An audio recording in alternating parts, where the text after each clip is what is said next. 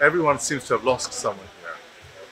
But you already see that people here were responsible for saving the lives of their family members, of their friends in the neighborhood who were buried under the rubble. So they've been amazingly resilient in supporting themselves. However, there is a limit to that resilience because, as you can see, it is a poor community, and Haiti has suffered disaster after disaster, year after year. Ah, ok, d'accord. Ah oui, oui, ok.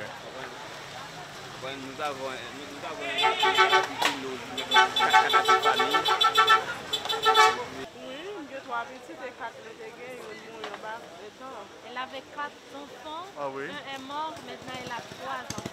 Oh là là, ok. Et ils sont où maintenant? We do need funding desperately, and we're launching an appeal for $180 million that will be targeting 500,000 most vulnerable people. More people need assistance, obviously, but we're targeting the most vulnerable. C'est totalement détruit. Là, on ne peut pas faire entrer aucun élève. La façon dont 490 élèves qui sont logés dans la matinée et 600.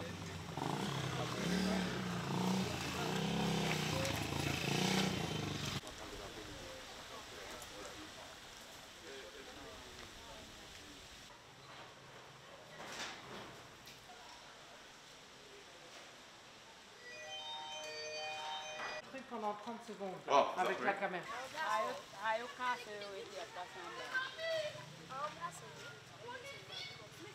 The local community has managed to mobilize what scarce resources they have to clear the rubble, obviously together with government agencies where they also have resources and capacity to clear the rubble, to save lives, etc. But there's no rebuilding going on. People are still displaced.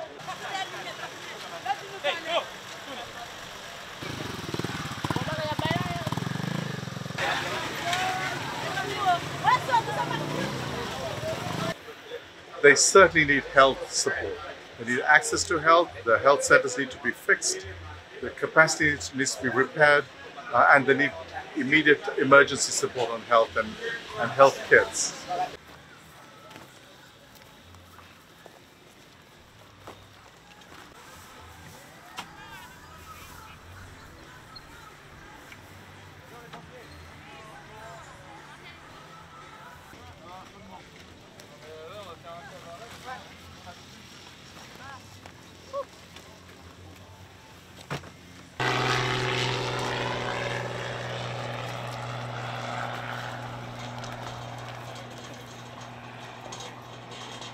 There are already, before the earthquake, 4.4 million people were food insecure in Haiti.